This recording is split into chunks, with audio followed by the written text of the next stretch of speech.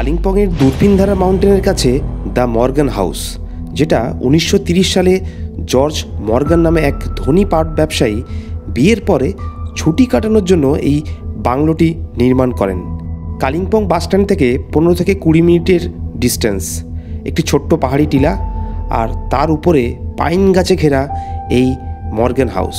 1962 সালে জওহরলাল নেহরু যখন অসুস্থ হয়ে ওঠেন, Morgan house government rest house হিসাবে ঘোষণা করার সিদ্ধান্ত নেওয়া হয়। তারপরে 1975 সালে ওয়েস্ট বেঙ্গল ট্যুরিস্ট ডিপার্টমেন্ট এটাকে আন্ডারটেক করে। এখানে উত্তম কুমার থেকে কিশোর কুমার, সুনীল দত্ত এমন বহু সেলিব্রিটি রাত কাটিয়েছেন। শিলিগুড়ি থেকে 75 কিলোমিটার ডিস্টেন্সে কালিম্পং, আর সেই কালিম্পংয়ের দ্য মর্গান হাউস। এতক্ষণ আমরা দিনের গল্প শোনালাম, আর রাত হলে এই মর্গান হাউসের রূপ একেবারেই পরিবর্তন হয়ে যায়। চলুন আবার গোড়ার দিকে চলে যাই।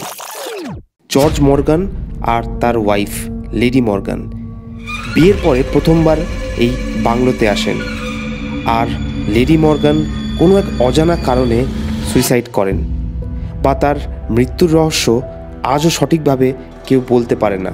আসলে আমরা যে মর্গান হাউসের কথা বলছি, সেটি যে পাহাড়ি টিলার উপর তৈরি, সেই পাহাড়ি টিলা আসলে হলো একটি মৃতের স্তূপ।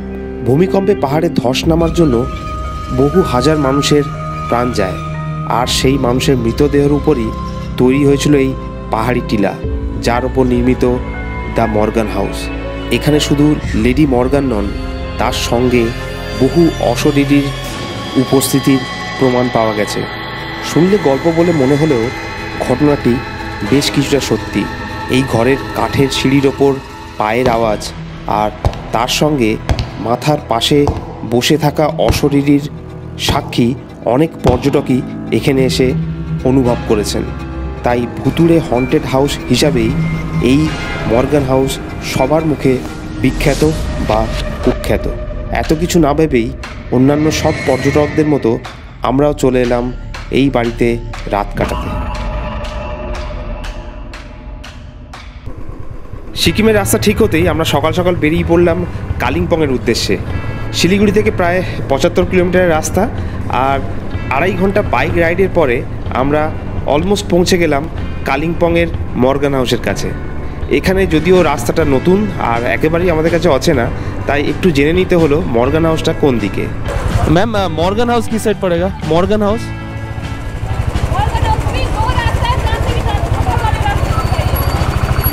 কালিম্পংয়ের মেন বাসস্ট্যান্ড থেকে দুটো রাস্তা ভাগ হয়ে গেছে, কিন্তু দুটো রাস্তাই মর্গান হাউসের দিকে যায়। তারপর 20 মিনিট বাইক চালানোর পরে আমরা পৌঁছে গেলাম মর্গান হাউসে। গেট দিয়ে ঢুকেই সামনে এসে মর্গান হাউস।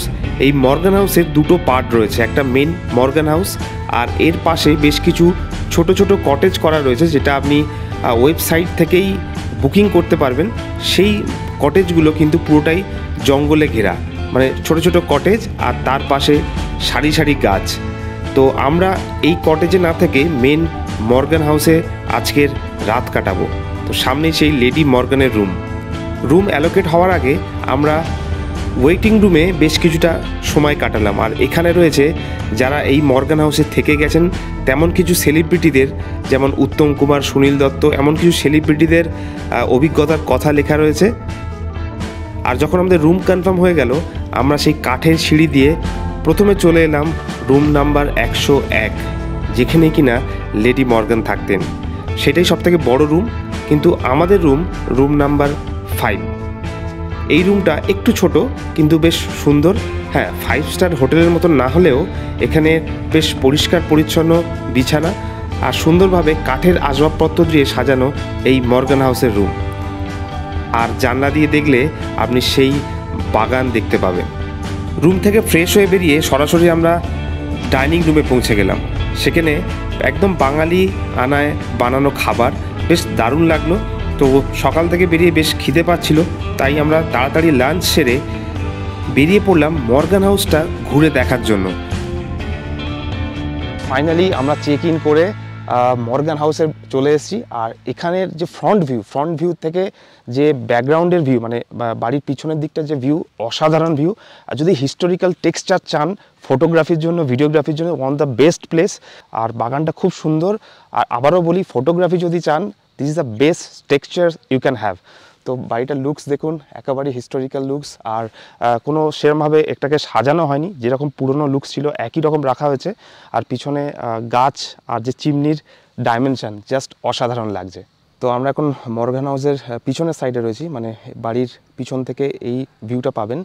তো এখানে আমরা যে রুমের আছি ফার্স্ট ফ্লোরে, এই রুমটাতে আমরা রয়েছি। আর এখান থেকে পিছনে কিন্তু বাগান, আর তার পাশে এখানে পুরো দারুণ একটা ভিউ রয়েছে, পুরো ফাঁকা ভিউ। এখানে কোনো বাড়ি নেই, কিছু নেই, পুরো জঙ্গল। আর তার পাশে একদম ক্লিয়ার ভিউ পাবেন।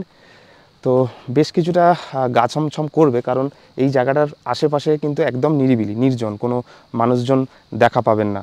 আর পাশেই রয়েছে আর্মি ক্যাম্প। আর তার সঙ্গে সঙ্গে এই গাছগুলো কিন্তু একটু অদ্ভুত লাগবে আপনার, বলতে বলতে একটা কাক উড়ে গেল। তো দেখুন এখানকার যে ভিউটা জাস্ট অসাধারণ ভিউ, চারিদিকে গাছে ঘেরা আর একদম নিস্তব্ধ নিরিবিলি একটা জায়গা। তো ফাইনালি শিলিগুড়ির থেকে আমরা কালিম্পং, আর কালিম্পং থেকে চলে এসেছি মর্গান হাউসে। মর্গান হাউস নামটা অনেকে জানেন, হন্টেড প্লেস ভাবে জানেন, কেউ খুব সুন্দর ঘোরার জায়গা হিসাবে জানেন। দর্শনীয় স্থানের মধ্যে কালিম্পংয়ের ওয়ান অফ দ্য পপুলার জায়গা এটা। তো আপনাদেরকে বলি, আমরা অনলাইনে এই মানে মর্গান হাউসটা বুকিং করেছি। বুকিং প্রসেসটা ছোট্ট করে আপনাদেরকে দেখিয়ে দিই, খুব তাড়াতাড়ি দেখে নিন কীভাবে আপনারা বুকিং করবেন, কারণ এখানে এসে কিন্তু বুকিং হয় না। গুগলে মর্গান হাউস টাইপ করলে 3 নম্বর সারিতে আপনি পেয়ে যাবেন মর্গান হাউস ট্যুরিজম প্রপার্টি। এখান থেকে আপনি হোম পেজে চলে যাবেন, আর হোম পেজে দেখবেন West Bengal tourism development corporation limited.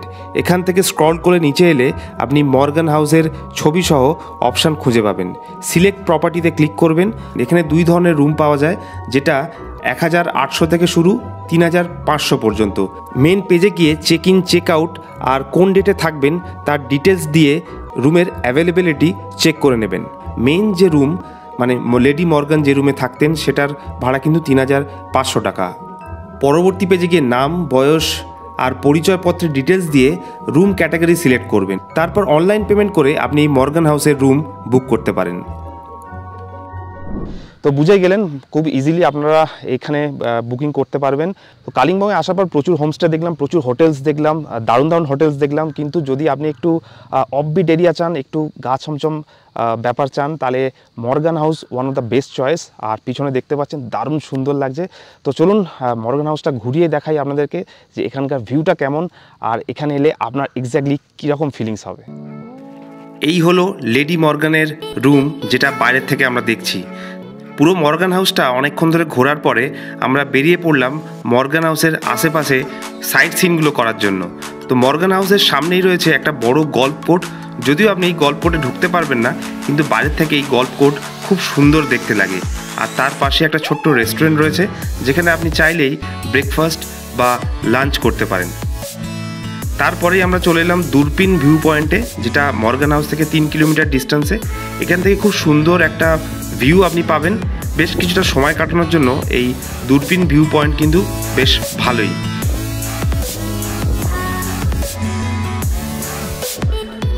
দূরবীন ভিউ পয়েন্ট থেকে আমরা সরাসরি তার কাছাকাছি একটা মনেস্ট্রিতে চলে এলাম, আর সেখান থেকে আমরা চলে গেলাম পাইন ভিউ নার্সারিতে। এটাই কিন্তু ক্যাকটাসের নার্সারি। এখানে প্রচুর ভ্যারাইটি ক্যাকটাস পাবেন, যেটা আমি এর আগে অন্য কোথাও দেখিনি। আর এখান থেকে ঘুরে আমরা সরাসরি চলে গেলাম কালিম্পংয়ের মেন মার্কেটে। একটু সন্ধে আর বেশ খাবারের দোকান আর সারি সারিতে প্রচুর দোকান রয়েছে কালিম্পং মার্কেটে।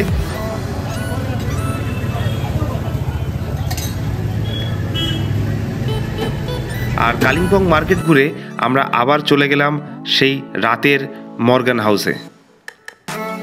তো রাতের ভিউটা বেশ অন্যরকম লাগলো, তাই দেরি না করে তাড়াতাড়ি আমরা ডিনার কমপ্লিট করে নিলাম। সাদামাটা ডিনার খেয়ে আমরা চলে গেলাম আমাদের রুমে।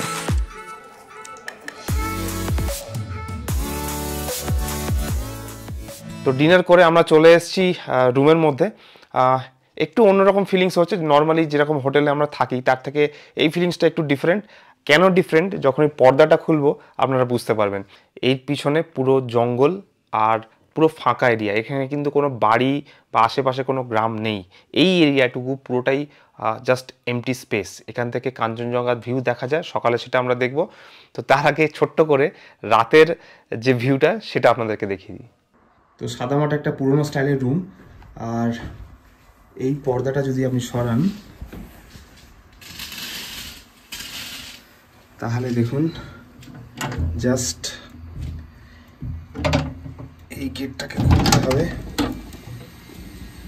আর পিছনে দেখুন এখান থেকে পুরো শহরের আলো দেখা যাচ্ছে। আর এই আলোগুলো কিন্তু বন্ধ হয়ে গেলে আপনার বেশ গা ছমছম করবে। আর এই পিছনে পুরোটাই বাগান, আমরা ফার্স্ট ফ্লোরে আছি, আর এখান থেকে কিন্তু কোনো মানুষজন নেই, একেবারেই ফাঁকা। আর সামনে একটা বড় এমটি স্পেস, তারপরে কিন্তু যে ঘর বাড়ি বা গ্রাম বলুন সেটা অনেকটা দূরে, এর কাছাকাছি কিন্তু কিছুই নেই, পুরোটা ফাঁকা এরিয়া। তো কালকে সকালে আরেকবার বাগানে যাব আর আপনাদেরকে সকালের ভিউটা এখান থেকে দেখাবো। তো একদম সকাল হতেই আমরা রুম ছেড়ে মর্গান হাউসের যে ছোট্ট ব্যালকনি রয়েছে সেখানে বসে রয়েছি। তো এই ব্যালকনিতে বসার যে চার্ম সেটা একদম আলাদা, মানে পিছনে পুরো পাহাড় দেখা যাচ্ছে, এখান থেকে কাঞ্চনজঙ্ঘার কিছুটা ভিউ দেখতে পাবেন। আর এই যে দেওয়ালের টেক্সচার আমি শুরুর থেকেই মানে এত ভালো লেগেছে আমার, জাস্ট বলার মতন নয়। প্রচুর ছবি তুলেছি, আর এখান থেকে কয়েকটা ভিউ পয়েন্ট আছে, কাছাকাছি যে ভিউ পয়েন্টগুলো সেগুলো আপনাদেরকে কয়েকটা দেখিয়েছি, কয়েকটা দেখাবো। আর এখান থেকে একটু ড্রোন শটও আপনাদেরকে দেখাবো।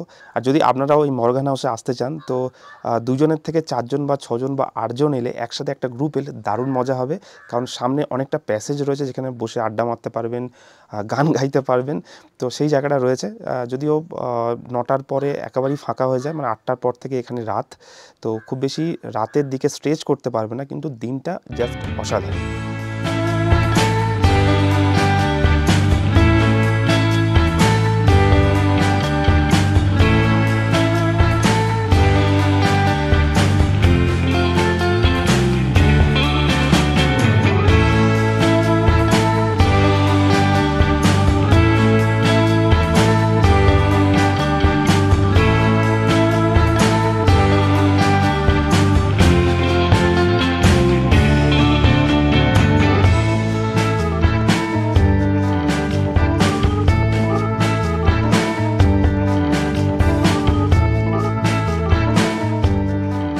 তো ফাইনালি আপনাদের এই মর্গান হাউস ট্রিপটা কেমন লাগলো অবশ্যই কমেন্টসে জানাবেন।